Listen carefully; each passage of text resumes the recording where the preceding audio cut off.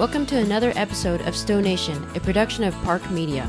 Before I introduce today's guest, don't forget to hit that subscribe button, share, and leave a 5-star review. And if you find this podcast useful in any way and want to pay us the ultimate compliment, head on over to our Patreon page where you can subscribe to be a Classic, Stealth, or Beast Mode subscriber. On this episode, I had the pleasure to talk with the owner and founders of Canyon Adventure Vans, Jason and Jenna. And as some of you guys already saw on YouTube, we get to talk about his new design called the GSS and CSS for the Storyteller. Not only do we go into detail about the new system, but we also talk about how Jason and Jenna work as a team to be able to keep Canyon Adventure Vans running smoothly. I had such a fun time talking to these two. I know you guys will have a great time listening to this episode. So sit back, relax, and please welcome to the Stow Nation family, Jason and Jenna from Canyon Adventure Vans. Okay, welcome to Stow Nation Podcast, Jason and Jenna. Thank you for joining. Yeah, thanks for having us. Yeah, absolutely. We're stoked to be on here. Yeah. I'm stoked to have you guys on here because, as most people, we just kind of drool over your products all the time. But before we start getting into your new system, the GSS and CSS, for those that don't know your business, because maybe they just started looking at the mode and et cetera, can you give a quick background about how you guys started and where you guys are at today? I'll let Jason start on that. Want me to start on that? Yeah. So, gosh, it was probably a year and a half ago, we bought a Rebel. We bought a 2020 Rebel. And the idea was I can use it for fly fishing. You know how passionate I am about fly fishing. I'd have something to go fly fishing in, and then we can also turn it into maybe a little, break-even, profitable deal. We'll start renting it out on outdoorsy.com. So when we got it, I think Jenna went on a couple girls' trips first, and then I went on a couple trips with my brother-in-law and father-in-law. And the whole garage thing, that's really why we bought it. That was one of the really cool things about it, to put our gear back there, and we're super active people.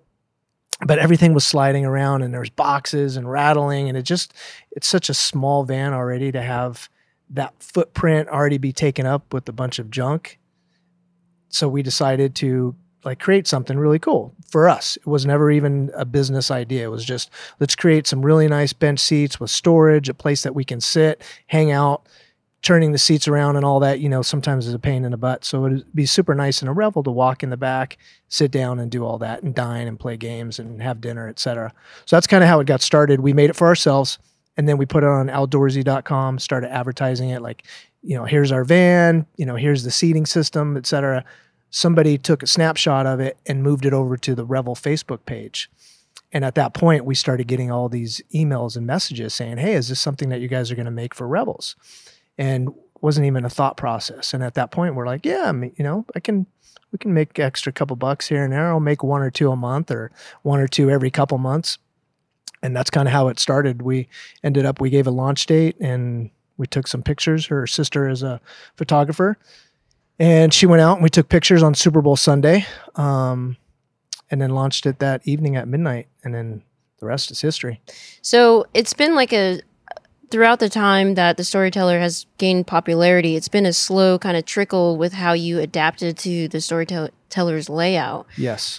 So now you have a system called GSS and a CSS. Because in the Revel, it's called GLSS, which is... Garage Lounge Storage Systems. Okay. And so then...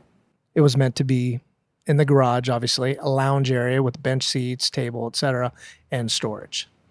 So with the GSS, that's the garage... Storage systems. With the CSS, that is the Countertop Seating System. Okay. And there's a theme here that we have. It's the something SS, something... You have to add all the S's at the end. Pretty soon it'll be a GLSS, SS. Extended SS. Or as David Alvans likes to say, home of the gliss. The gliss. Oh, the gliss. Yes. Spelling out the acronyms. Yes. I like it. Yeah, so CSS, Countertop Seating System. Okay, so let's talk about those two products. So what exactly is it, and what can you do with it, and can you modify it, and what do you offer in regards to any type of modifications, if you can do that? Yeah, so we'll start with the GSS first. The whole idea with that is, originally we did the GLSS for the Storyteller, and we still do that, and we still sell those quite often. but we're finding out, we're learning more and more with the more, the storytellers coming in every week, every day. We're seeing that a lot of them leave the driver's side bed down. So they'll leave that down all day long and use that as a countertop to either eat, stand and work, etc. So by seeing that, I start thinking to myself, well, then for a lot of those people, there would be no need to have a bench seat under there because they would never use it. So we thought, why not maximize that storage area, completely fill it all the way up, make it the same height as the bed, the bottom of the bed, so you can pop those legs, close them up, and actually free up more aisle space and have that bed rest on it. So you maximize the storage area. Right. And make it accessible from inside the van. Like if you're sitting at the Groove Lounge, be able to have it so it's super convenient. If you're standing back there working, you can reach down, open up a slider, get to whatever you need, etc. Or from the back of the van, opening up the rear doors and accessing your gear from the back as well. So that's kind of how that was developed, and to replace the bench seat, just to be able to maximize that whole storage area and make it look super clean, part of the storyteller. Right. And I think that's one thing that majority of the people of why they come to you is because you make that clean product. Because even with the GLSS, it just looks so clean. You raise that bed and it's just like, wow, what's going on back here? Yeah, we try to make it super simple, easy. Our whole business model on that side of things is make it. When we first started, I was like, I got to design something that my mom, who's 75 years old, can put together. Something that she can take out of a box, slide it in, strap it down, and be done with it. So it can't be too complicated. There's tons of DIYers in this van industry already, and they're going to do their own thing. But for a lot of customers, I feel they need it pretty much done for themselves. They don't even want to put a leg on. They just want to be able to slide it in, 5-minute, 10-minute install, and be done with it. So nothing's permanent on this. So if you want to take it out, you can without damaging, screwing stuff in and out, stuff like that. Okay, that's good to know. That was, again, the whole purpose as well. As for myself, I don't like putting holes in my van because I'm afraid I'll change my mind and pop something out, put something in, and now I have a new hole somewhere. So I don't like screwing anything in. Could you mount them and make them permanent? Absolutely.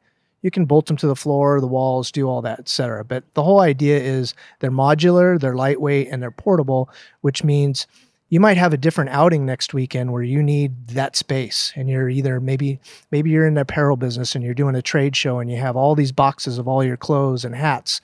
You got to pop everything out, load that, stack that up for your trade show, do your trade show, come back, and then you can put your GSS or GLSS back in. So that's the whole idea for that. We just got done moving. So I popped mine out for a week, and it was nice just to be able to take boxes to and from work and, from one house to the other. It was just nice, and it made me realize this is exactly why we made this so modular and portable and lightweight, to be able to have, to be able to one day be moving in it, and then the next day it's a lounge. That's a great idea. I love it.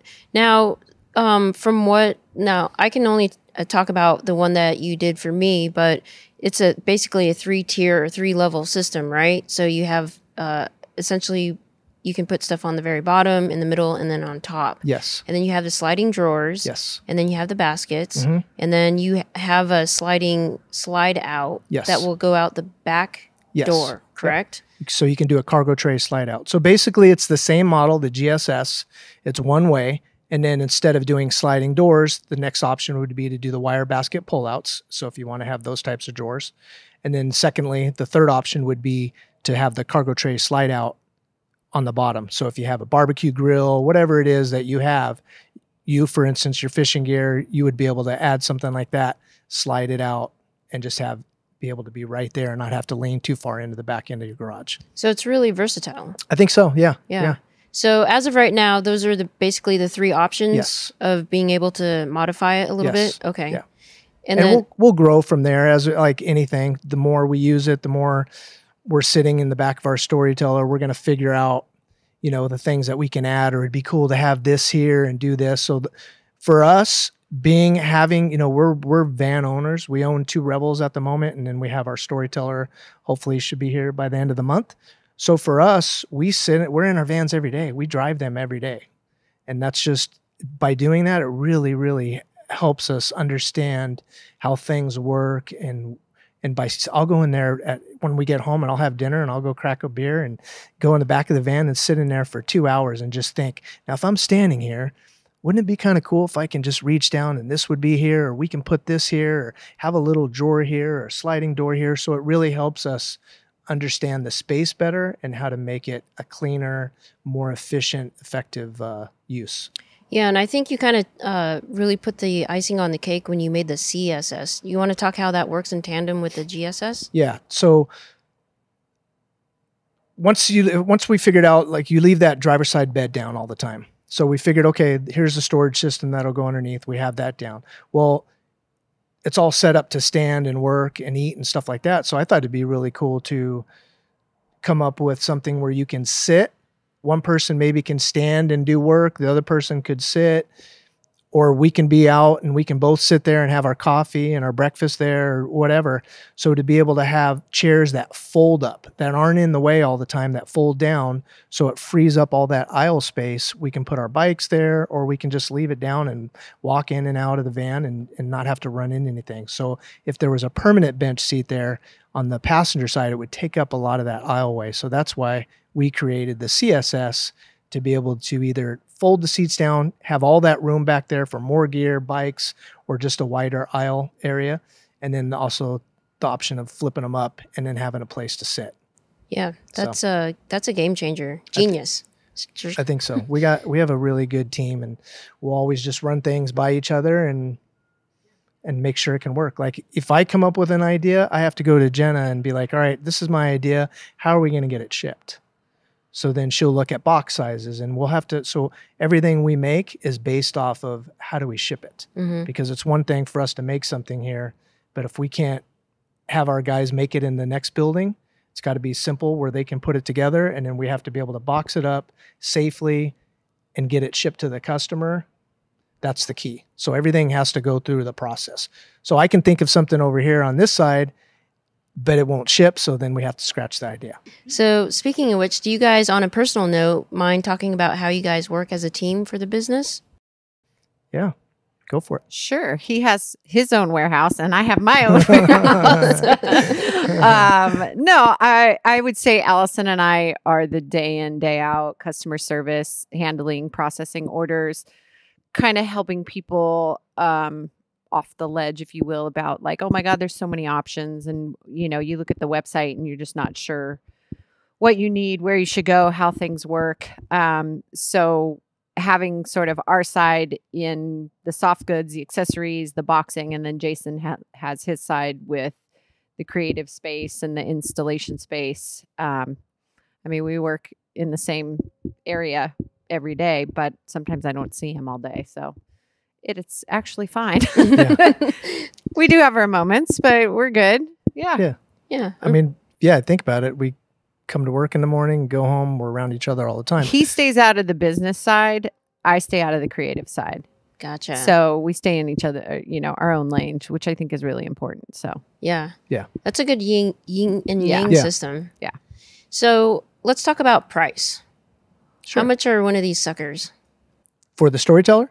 Yes. So the GSS and the CSS combined combo is $39.95. Okay. And that includes the whole seating system, 2 cup holders, a couple storage bags underneath the CSS. And then for the GSS, that's the one with the sliding doors, the 3 levels. It comes with 3 cub packs as well.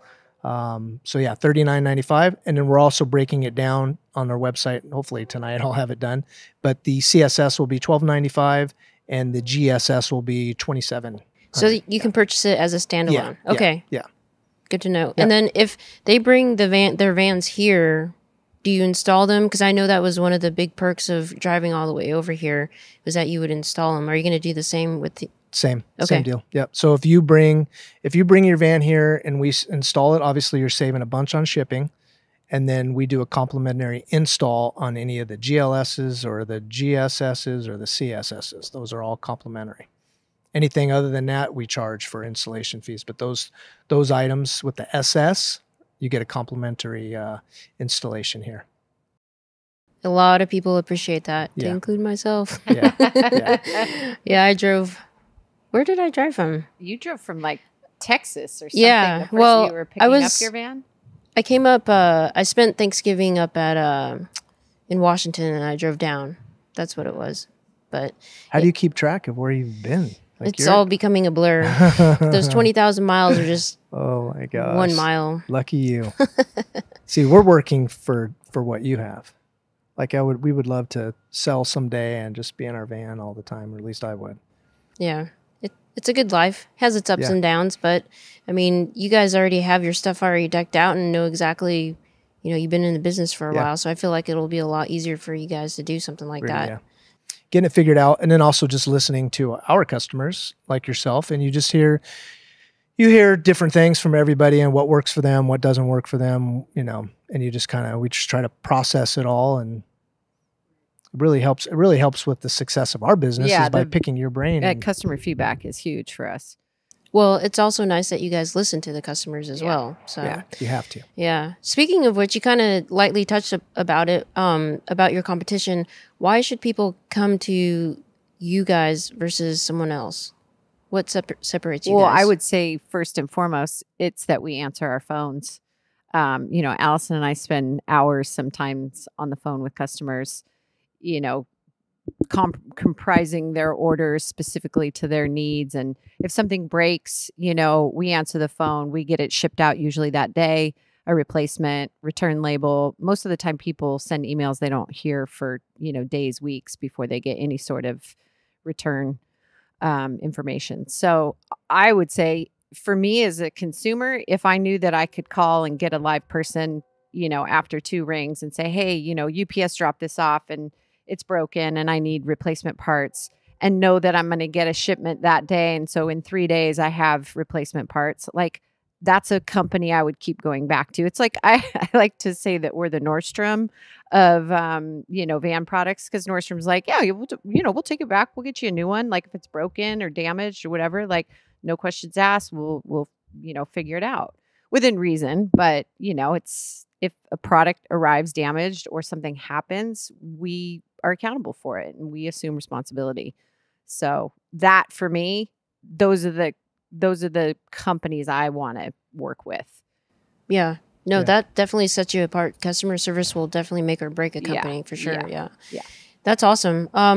Now we also have our customers FaceTime us too. So that happens 2-3 times a week where I can't tell you how many instructional videos I've done. Like, can you get on a FaceTime? And I'm teaching somebody how to disassemble and reassemble because they got to put a new T-nut in or something. And they just like, God, that was amazing. And thank you. I didn't think this was going to work for me. And so then they have a sense of like, if they need to make adjustments, they know their unit and how to, kind of configure things. So, and we didn't jump into this as a cash grab either. This is us getting into this business was all organic. Like it just happened naturally from us buying a van, making tons of products for our needs. And then once we get it done, we feel like, hey, this is kind of cool. Let's introduce it to the rest of the van life community. So, and a lot of our products are derived from customers saying, hey, could you guys make me this? And then we see this, functionality of it. For instance, the CEO of T-Mobile wanted 3-inch bolsters for his bed risers, and now we sell them, and people love them because you don't lose your sleeping space because the mattress doesn't have to come up so far, and the van narrows. So that was something that was given to us as a special order from a client or a customer, and now we provide that. And so people have options based on other people's sort of ideas and stuff, and we take it, we test it, and then if we think it's worth it, we'll sell it.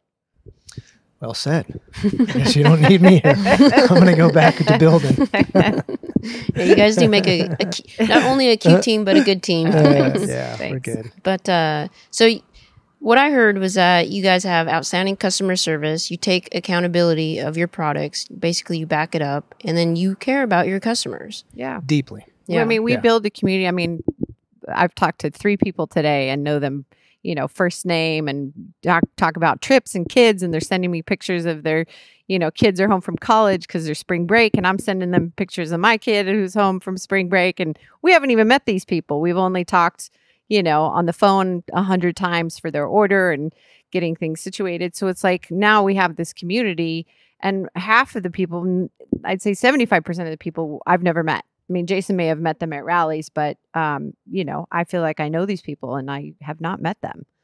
Well, what's sad about that is that most companies, you don't get that kind of, dare I say, intimacy with a company, you know, because what I really appreciate is the fact that not just me, but anybody can come in here. They can meet both of you. You guys greet them like family right off the bat. You go out of your way to help, you know, whatever their needs are, and you do really cool custom work. So, I mean, as a consumer myself, that's what I really do appreciate about you guys. So to change gears just a little bit, COVID, let's talk about how it has... It's been a blessing and it's been a curse for I know a lot of people, but... Right. So let's just talk about some of the hurdles you've had to jump and issues that you've had since COVID. Well, since we started this business in our garage, and it was right when COVID hit, I would say, you know, a lot of it was the timing of delivery of aluminum and coordinating the cushions from our upholsterer and then trying to put together an order to send out, you know, in its entirety all at the same time, and delays because UPS is losing drivers to COVID, and things are just, you know, we had our aluminum vendor shut down his whole operation because he had to, because there was a COVID outbreak. So that shuts us down because now we don't have supplies being delivered. And I don't think that a lot of people sort of see that global trickle down effect of if one person stops, it stops the whole, you know, chain of events. It's like, you know, we can't build if we don't have anything. So, and then for us too, it's like if we get a scare that maybe somebody in our warehouse has it, we have to shut down and we have to all go get tested. And that takes some days, and then maybe we do lose someone to, you know, family or whatever, and now we have one less builder for the day. And, you know, COVID's just been sort of like, it's like real. Frogger, you know, you're just like, don't get hit by COVID or anything that has to come with it. But, you know, it's been a blessing for us because we're in a business that is, you know, accommodates COVID. But as far as, you know, the downside of it, it's that we have so many vendors that we have to rely on daily that if one goes down, then that sort of then prohibits us from shipping out, you know. Do most customers accept that and acknowledge it and say, okay, you're doing your best? Or you know, do you get some fireballs out there? Oh, we get some fireballs. And a lot of those fireballs are now my besties because they got a response from me personally that said, this is the situation. And hopefully you can understand that this just isn't us like not having enough staff or being unprepared. This is, you know, we're depending on lots of other people to make your order come together. And, you know, we're at the mercy of UPS. I mean, sometimes when we were working out of our garage, we'd have 9 units sitting outside of our house. And the UPS truck, who is in Topanga Canyon, which is a small truck, he'd show up and he'd go, you guys, I can't get these on the truck. And so then it would be the next day and he'd go, I can only take 2.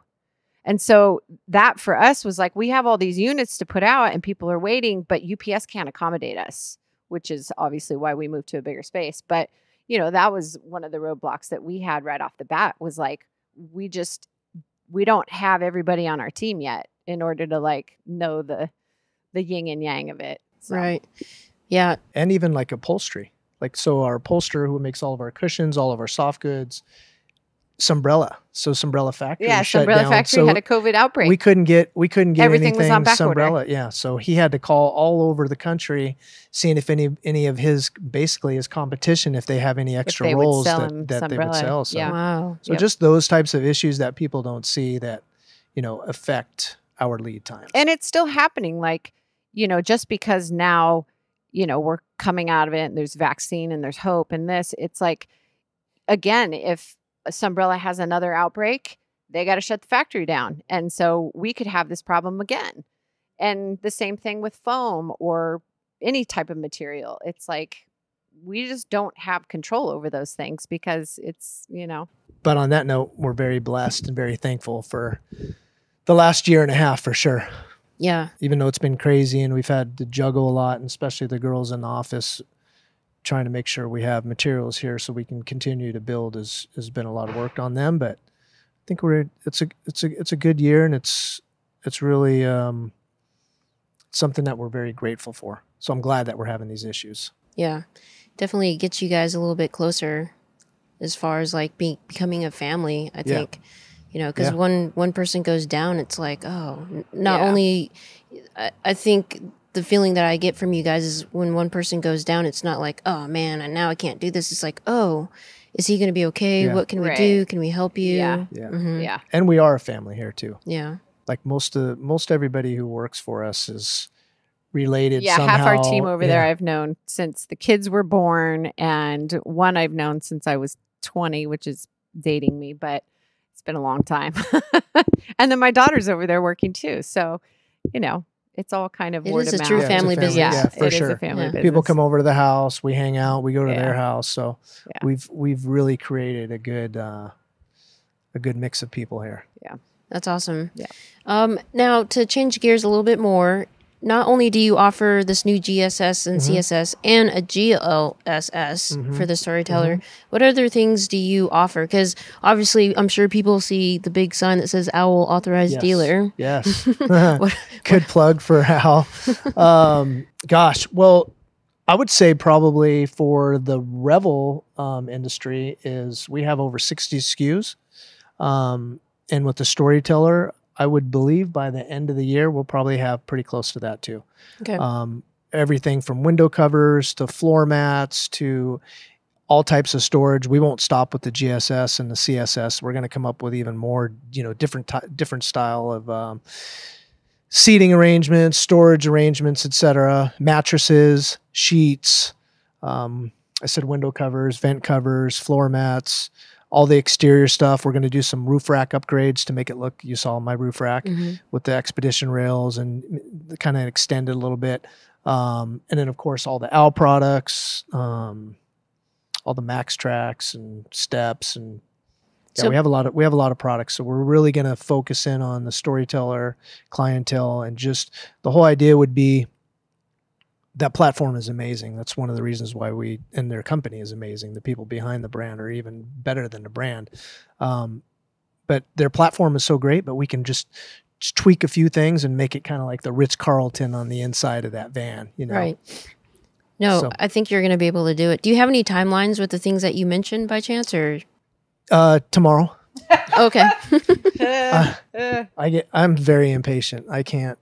Yeah. It's going to be quick. Okay. So we'll have our Storyteller by the end of the month. We're trying to go to we are going to the Modes in Moab meetup, if I'm saying that right. So we'll have probably 4 or 5 things already done for that, so we can show them.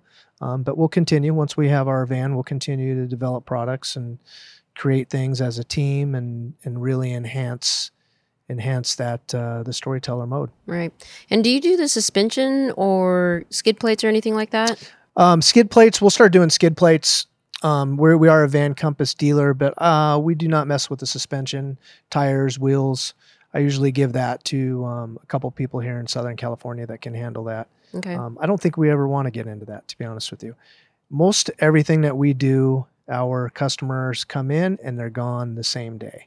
Like, we don't really want to get into having vans here. Yeah. Mm-hmm. Yeah. So everything that we can do in a day, if it's skid plates, if it's bumpers, if it's steps, if it's Owl products, obviously all of our stuff, get the customer in and out and on their way. So you saw we have a waiting room here. So we try to have internet, TV, coffee, soda drinks. You can order food, let the customer hang out, do their thing, and then have their van done for them on the same day. And then now we just have a new building too. This is a good time to talk about that. We are moving into space number 1, which is like 4 times the size of all this. So we'll be all in one building. So we won't have 2 separate buildings. We'll actually be all in one building now. There'll be a bunch more offices, a lounge for our customers, a showroom for the customers. I'm trying to talk her into like ping pong table for the employees, dartboards. No, we cannot have people doing anything but building. Whoa, Jenna. I am. Exactly. I have to. I'm like, we'll put a fridge in there. And spoil everybody. This one's like a squirrel. Well, that's pretty exciting. Yeah. So talking about the future, It's, first of all, it's really hard to put into like a mental capacity when you think about just how short you guys have been in business and how far you've gone in that short amount of time. So I'm going to ask this next question to put that into perspective is, where do you guys see yourselves in 5 years? Where do you see Kenyon Adventure Vans? Can I answer that one? You can answer your answer and then I'll answer my answer. Yeah, she's already, for her, she's probably going to say we've already sold it and she's in Italy somewhere traveling around. 5 years from now, I don't see it slowing down at all. If it does, it might a little bit, but it was already jamming before COVID. If anything, COVID opened people's eyes up to the whole van life thing. And so I think it's going to continue. You know, we don't know what the economy is going to be like either, so that's going to be a factor as well. But I think it'll continue the growth. For us, we're not going to limit ourselves to just a storyteller or a Revel. We are obviously in the building industry now. We're making things. We want to make them for other vans as well. The DIY thing is huge, so we're going to start coming out with a lot of components for the DIYers that are pretty much plug and play. So we have a lot of things that we'll start doing. We're going to jump in on the transits because I feel like that's something that's we're going to start seeing more and more of. So we want to be prepared for that. Yeah, there's just a lot of products. There's tons of things that we can do and continue to scale our company and grow our company. So that's where that's where we're at. Okay. Yeah. Now, lots of growth. Not my answer. Yeah. I don't know. I mean, 5 years, gosh, just since we've done this much in 1 year, it's hard to scale it for 5 years. But I think as this community grows, I mean, ultimately, I'd love to just be on a rally tour, you know, like a rock star, and then have a couple months off where we can come home and be in my house and like, Yeah. you know, be like a school teacher schedule where we work for 8 months and we're off for 4 months or however that works. But yeah, I mean, I was never a van lifer. It was more so for, you know, Jason and then just for us to have. And so for me, it's just like the community is, I'm a social butterfly. So I love the community and I'd like to be able to be on the road in the community. But, you know, so 5 years, I don't want to be sitting behind my desk is my answer. That's a good, that's good. that's a good answer. Yeah. I don't blame you. And no, that's perfect because we talked about that. So the other thing about building our brand is not only just products, it's about building that community and putting on and giving back to the community, right? So one of the things that we'd like to do here in the next, we said April, but with the move and everything, it might be impossible. It might be May, but we want to start doing meetups for storyteller owners, for Revel owners, because a lot of people, it's their first time and they got so excited going to the dealership, picking up their van, they forgot 90% of everything they told them about it. They don't know how to charge their batteries. They don't know how to drain the water. You know, they don't know how to winterize. They don't know how to do a lot of things on their vans. So when they get here, we're seeing it. People are asking us, every customer that comes in here, how to do stuff. So we thought, you know what, let's give back and we'll do these meetups where we'll have a coffee truck come, we'll have a taco truck come, we'll hang out, we'll get together, we'll have people talk about, you know, their mods or however, anything, just generalization on how to upkeep their vans and stuff, and really help a lot of the newer people that are getting into this van life thing understand their vans better. So we're going to definitely start doing a lot more meetups and hangouts and helping people with their vans. I mean, there's a group that I've been asked to head, which is a Revel group for females. Oh, because wow. a lot of these women are, you know, solo or it's just them and a mate. And, you know, they don't want to ask the men. So they want to have a support group of women that they can ask how things work. So that in itself is its own community in the, you know, Revel Nation. So I think there's, you know, there is a bigger community, there's an umbrella community, and then there's smaller communities within that, Right. you know, people want to have outlets for and forums for. So are you going to head that? When I have a spare moment. Sounds like she's trying to get out of the office. It's hard now because, you know, I think that's a great idea. I don't have the time. I mean, like I said, Allison and I are on the phone every day, all day long with customers. And I can't see that going away or being, you know, pushing it to someone else, because I feel like right now, she and we know most of what's going on in this company. Jason likes to put new stuff on the website. And we're like, wait, what? That's on the website? We're not sure what you're talking about, but we'll find out. That's awesome. Yeah. So it's just, it's